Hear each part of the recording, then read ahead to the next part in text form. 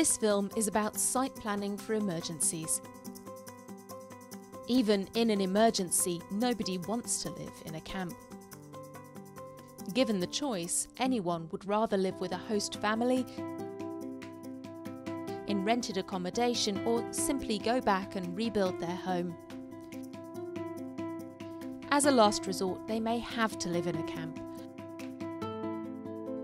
However, camps must be well planned to ensure health, security, privacy, and dignity.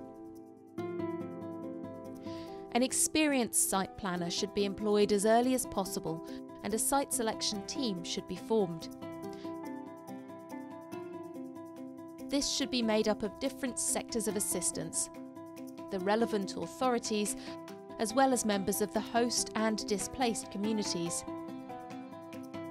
The planner's first task will be to estimate the number of people to be accommodated and check that the usable part of a possible site is big enough. Each team member will bring useful insights. Sometimes camps are built on a new site, but more often the work will involve transforming a spontaneous settlement. Once a site has been selected, creating a protective environment will involve key elements.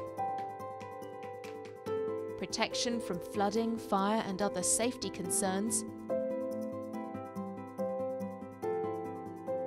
ensuring adequate and safe access to water, sanitation and hygiene for all, day and night, and, most importantly, avoiding overcrowding, not only at camp-wide level, but also in busy blocks within the camp.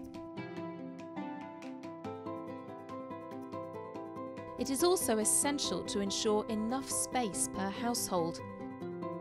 In areas that are overcrowded, people are stressed and feel unsafe. Women and girls are particularly vulnerable to violence, including forms of gender-based violence.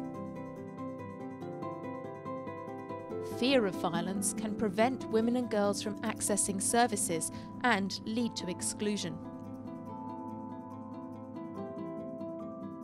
Ensure that your team members know what to do if they come across anyone who has experienced gender-based violence and what services they can be referred to.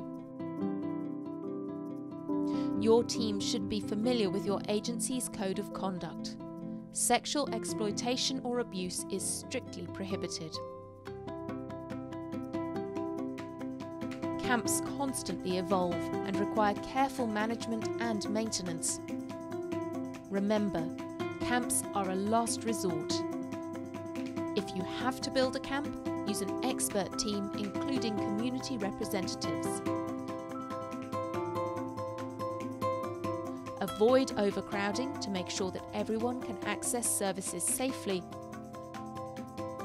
A well-planned camp will provide a protective environment that reduces risks of violence, including gender-based violence.